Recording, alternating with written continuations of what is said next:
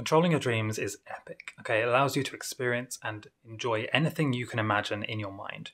But there's a problem. Sometimes reality checks, which is one of the ways that you can learn how to lucid dream, don't show up in your dreams. So in this video, I'm going to share with you a 3-step process which guarantees that your reality checks, so the tests you do to test whether you're dreaming or not, will make sure that they show up in your dreams and that you become lucid. It's a very proven, easy way to lucid dream. And if you get this right, it's actually pretty reliable as well. By the way, throughout this video, there are some small awareness tests that I've thrown in. So see if you can spot them. Don't scroll down to the comments, because if you scroll down to the comments, you're going to see people who have already found them and it's going to ruin the whole experience for you. So don't scroll down to the comments yet. Just pay attention to this video. It's only a few minutes long, and see if you can notice, maybe write them down on something on your phone or in a notepad. See if you can notice the awareness. Okay, so reality checks. Here's where I think people get them wrong. This is step 1. It is not just about a physical action. What most people think with reality tests is that what you do is you just try and breathe through your nose while it's pinched. Or you try and look at your watch and check if the time changes when you look back at it or something. It's not about that.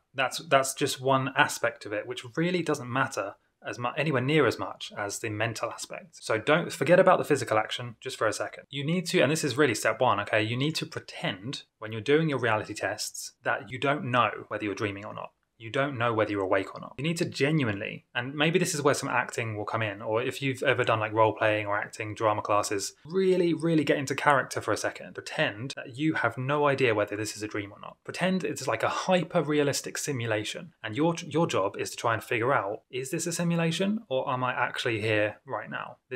And it gets quite exciting when you really try and pretend that this right now, this experience could be a dream. And this is really what you need to do every single time. Otherwise, there's no point. They won't work. So then step 2, this is 3 steps. The third one's the most important. Step 2 is that you need to then, on top of that belief and that kind of pretending that you don't know, then you build in the physical thing. So then you tell yourself, and you really need to believe it, otherwise it won't work. You tell yourself, when I push my finger through my palm, if it goes through like that, I'm dreaming. If it doesn't go through, I'm awake. And that's the only way that you will know whether you're dreaming or not. It's very important. By the way, I have a blueprint ebook that I put together which tells you exactly, it breaks down step by step how to master reality checks and how to literally guarantee that they show up in your dreams most times, like 9 out of 10 times, and make you lucid. So, and because there's an art to this, it's like a recipe you need to follow. If you're interested in that, go and check out the link in the description to the Ultimate Reality Checks Guide, or just go to howtolucid.com and it should be somewhere there on the site. So number 3, the most important, is that once you've mastered the first 2 steps, you need to really stack it as a habit. So you need to do it consistently.